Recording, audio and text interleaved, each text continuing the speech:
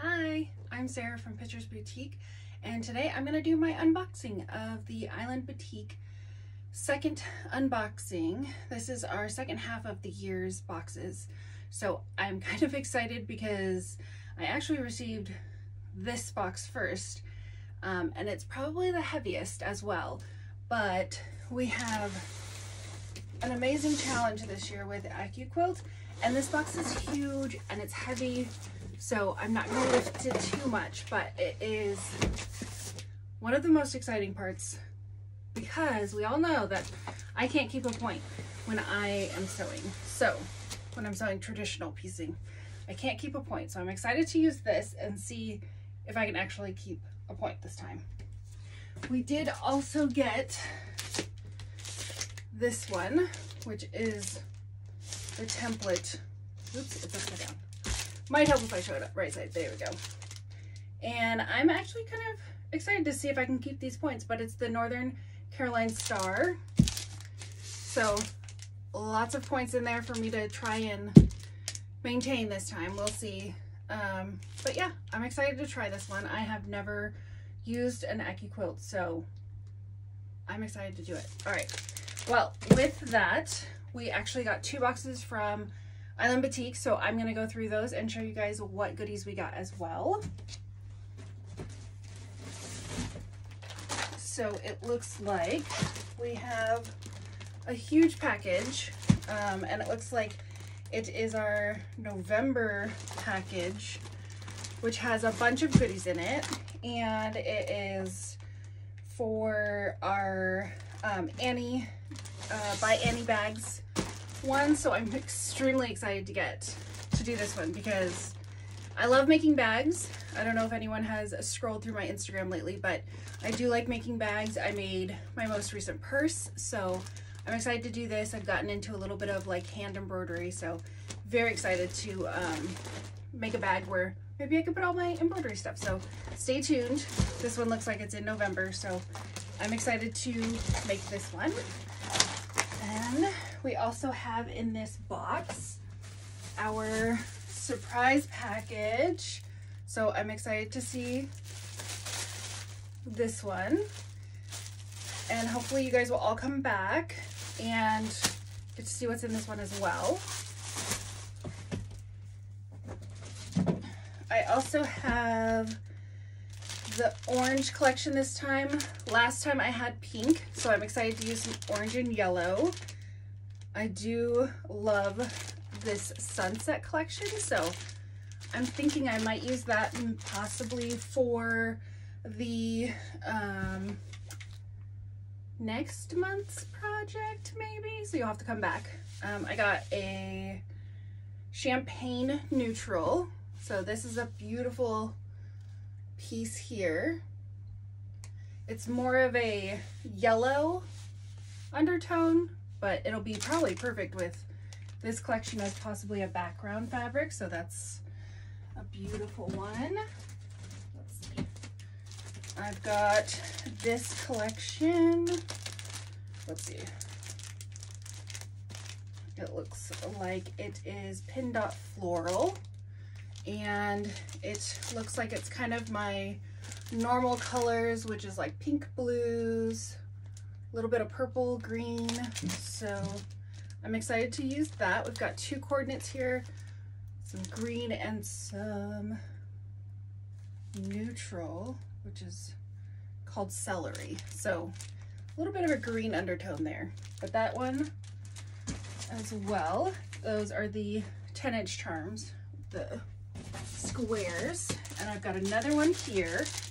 My box comes from across the pond, so it takes a while, but it also gets shifted around a lot. So I've got the blues here, which is just the Brilliant Blues. Again, a great color collection, which I love a good blue. They make perfect for the sky. I mean, seriously, sunset right there, done. Beautiful, simple. All right, and the last thing in our first box here is some aurifil thread. Now I'm kind of interested on what we're doing with all of this. So we've got the traditional one that like most of us quilters have seen. Mine's in kind of a purple hue. And then I've got It looks like clear thread. This looks like a very thick thread. And then these guys are on wood spools. I don't think I've ever seen that before. So thanks, aurifil. I am interested to see what we get to do with these.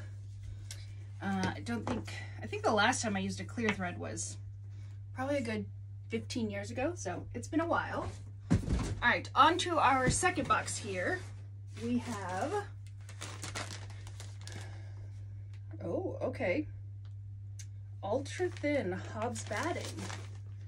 Interested in seeing what we're gonna do with that.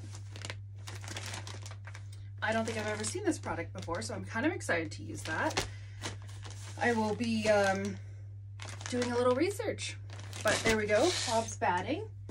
We've got a little bit more hobbs batting here. We've got just a queen size of the cotton batting, which I believe I used in one of my projects. I think it was possibly April or May, but I really liked this one a lot. It didn't, you know, beard or anything like that, which was great. And then we have wool batting. Ooh, okay. I live in England, so this will probably be coming in handy this winter.